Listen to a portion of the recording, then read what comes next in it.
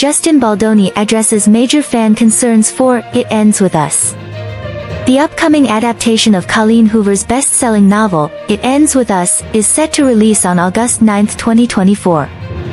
Director and star Justin Baldoni recently addressed significant fan concerns regarding the characters' ages in the film.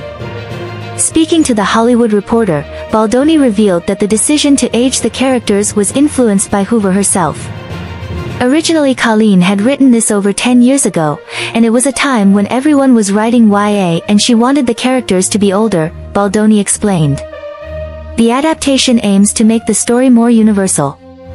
Baldoni emphasized, "For us, it was just more about making the story more universal, because this isn't just a story about a young woman, it's a story about women, and it does not discriminate." He continued, "So, for us it was more about making sure that as many people as possible could understand and relate to the characters and what Lily was experiencing." The film features Blake Lively and Brandon Sklenar in the lead roles.